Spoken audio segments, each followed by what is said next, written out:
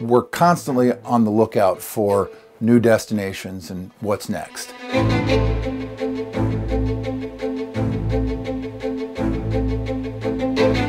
When it came to Greenland, I'll admit that it really wasn't even on my radar until recently. You know, when it comes to scouting a new destination that might not be new by angling standards, but is new for us at Yellow Dog, you know, it's always kind of exciting heading off to somewhere new, especially if it's a country or a region that you haven't been before.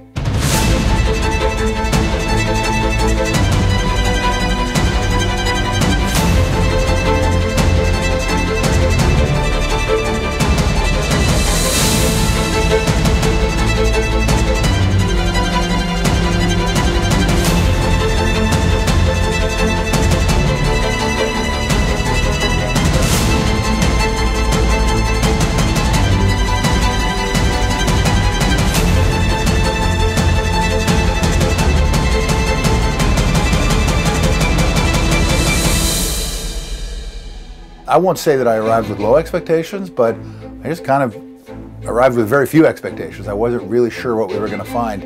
And over the course of 10 days, I was just blown away. Scandinavia is different than other parts of Europe. It's certainly different than any other destination in the world.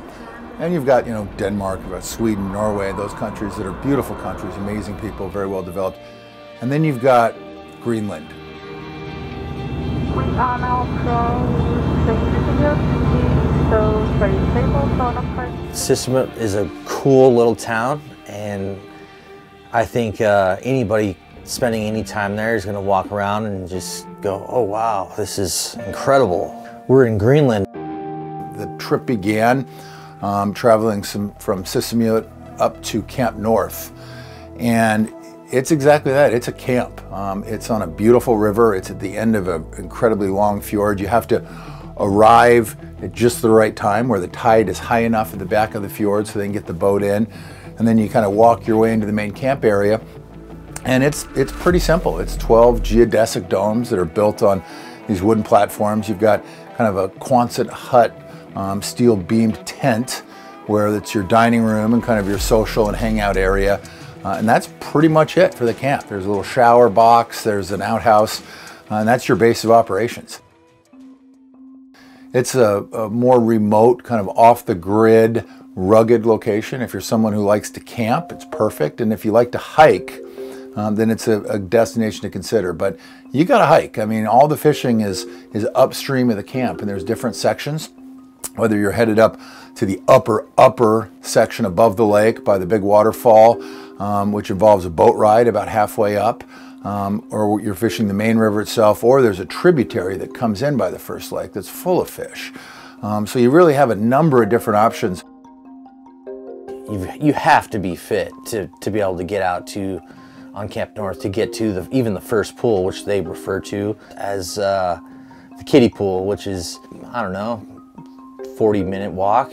And then from there you've got all kinds of fish stacked up and in different areas, and massive fish just stacked, just crazy. You know, a big part of what I do when I'm out in the field, you know, yeah, you're visiting a location, you're scouting it, you're learning about it, you know, you're studying the fishery, you're asking a lot of questions. You're basically learning how to effectively and accurately sell a destination. For me, however, the thing I've always probably enjoyed the most is the photography. Since, you know, I started Yellow Dog, it's always been a big part of what I do when I'm out on the water and in the field. And it's something I still really enjoy, especially when you're in a place that is just so incredibly beautiful.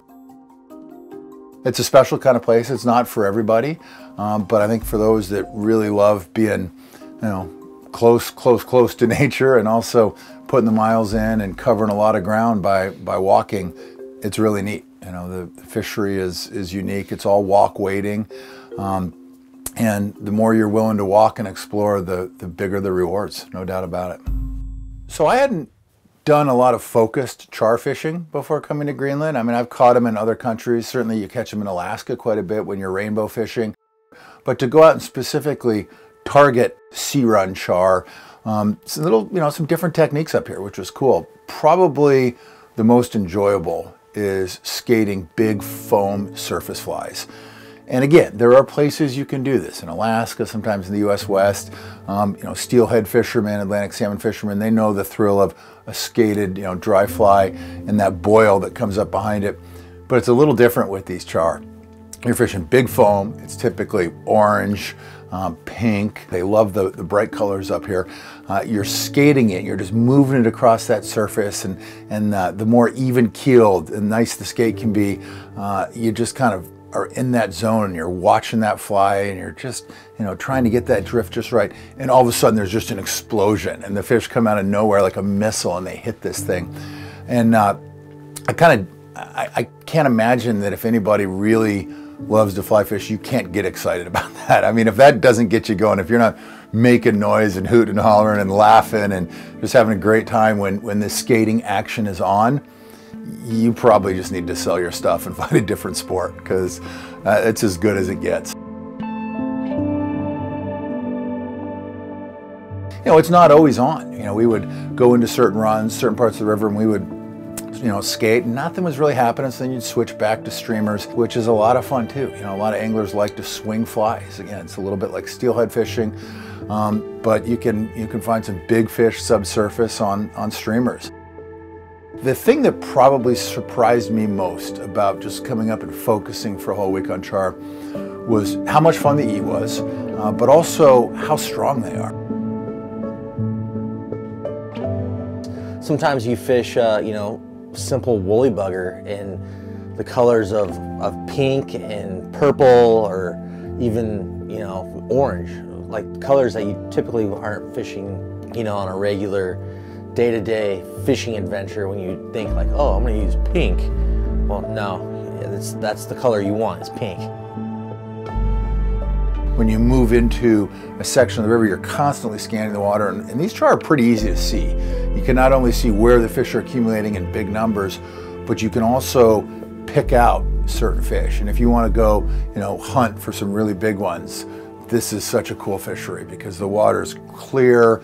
Those fish are typically laying in fairly shallow water. They're moving through and around the system, so they're not parked in one spot for long, but when you do find them, you try a variety of different techniques. Maybe you skate it first, and you go to a streamer, and if they're still not moving to the streamer, maybe you're doing a little bit of, kind of Euro fishing or nymph fishing to them, and a lot of times you can get them to bite. Not always, but when you come tight on one of these big fish, it gets exciting in a hurry.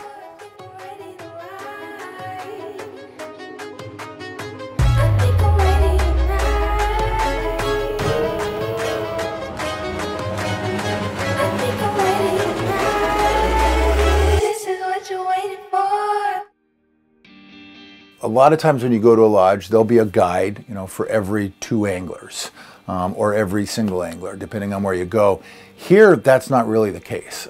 And they do it for a couple of reasons. One, it helps keep the cost down, which is great. And early on when they were starting for their European market, that was a big factor.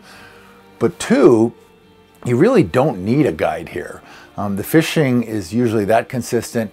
And while I don't want to say it's easy, it's very easy to figure out. You can oftentimes see the fish. You know exactly where they are.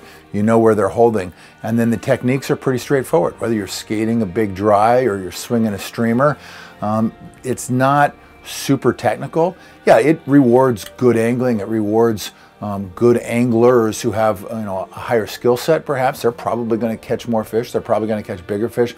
But even if you're brand new to fly fishing, you're going to come here and you're going to do well because there are a lot of fish. But the unguided thing is pretty nice. You feel a little bit more independent.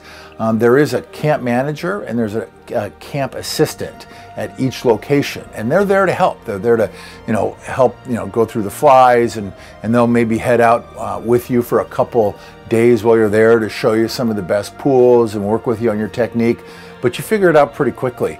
And after that, you're kind of on your own, and it's a lot of fun.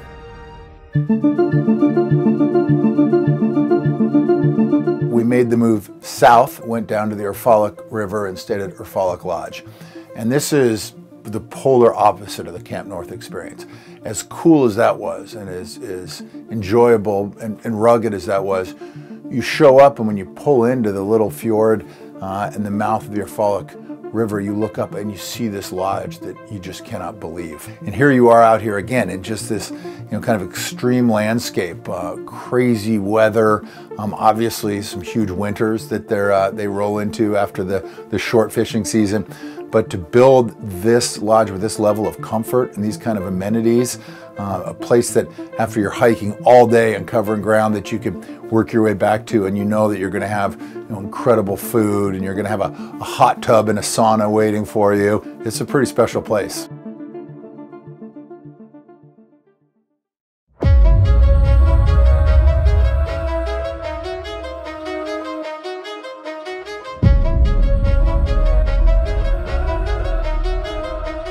Thomas is kind of one of the, he's a partner in the whole Camp Erfalik and Camp North, and he's been doing this for quite a while, and did some pioneering of the fisheries here, and Thomas is very knowledgeable in the fishery, and is clearly has done really good research on this area, and figured out that he can get anglers here, whether they be European or soon to be more Americans, which is exciting to offer to our market.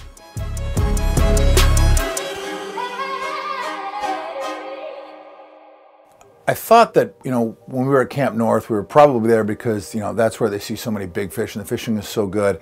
And that when we moved on to Erfalik Lodge, I said, oh, the lodge is, amazingly comfortable, you're gonna love it. And I think in the back of my mind, I thought, well, okay, maybe it's gonna be a step down on the fishing. It's maybe not as big a fish or not quite as good, or maybe the numbers. Wasn't the case at all. It's different, there's no doubt. The fishery at Camp North is a lot of big fish, a lot of very fresh fish. You get down to Erfalik, you still do a very similar amount of hiking and covering a similar distance each day when you set out on foot from the lodge. But what you find in the Erfalik River were fish that were just so incredibly beautiful, so brightly colored. I've never seen char like it anywhere on the planet. And I think that's what this river is probably known for, are those big, beautiful, colored up fish. The difference between fishing-wise between Erfalik and Camp North is on Camp North, the fish grow a little bigger, probably because the river sits at the bottom of a really huge fjord. And I think these fish don't leave the fjord. That fjord is full of fish. So they probably feed on fish, makes them grow faster.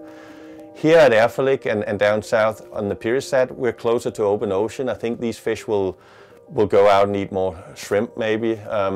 And you can also see they color up more here, maybe because of the food source. Even when we eat them, we can see the meat is even more red here, right? So there are some differences. So some people want to go to Camp North because they want to catch the biggest possible char. Others want to go here to Erfalik, maybe a little later in the season to catch these super red ones. Thomas is super fishy. I mean, the guy, he's got the, we talked about foam flies, and foam flies are, there's a technique, and he clearly knows it.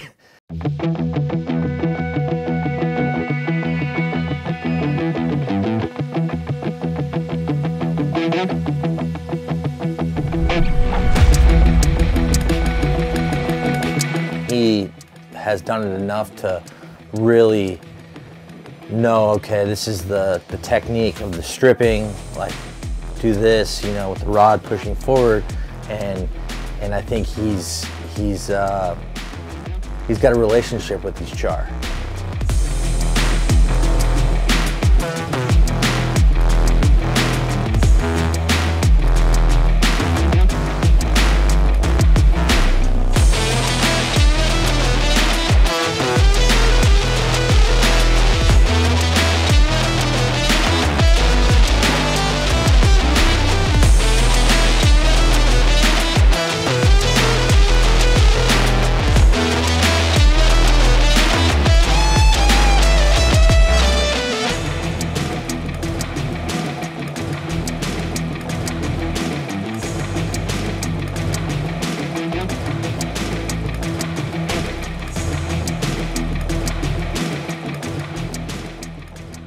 Yeah, so as far as where Greenland fits in the overall lineup of what we have, what kind of trip is this? Who is this best suited for? It's an adventure. There's no doubt about it. I would put this very much in kind of our more hardcore categories. You're going to be super comfortable, and especially if you're staying at the lodge, it's incredibly nice. But the rigors of the fishing and just kind of the demands of getting to and from these productive areas each day, you got to put some legwork in. You got to do some hiking. Similar demanding trips would be something like the jungle fishing in Bolivia, for example, or some of the kind of backcountry US West stuff. Certainly New Zealand is a good comparison, because in New Zealand, the more you walk, the more you hike, the better the fishing is going to be. It's very similar here. Kind of a little bit like Iceland as well. You're covering some ground, but yeah, it's adventurous. It's not for everybody, but for people that really appreciate beautiful places, big fish, and being able to do it all by walking and wading and kind of getting out there on your own. This place is very unique.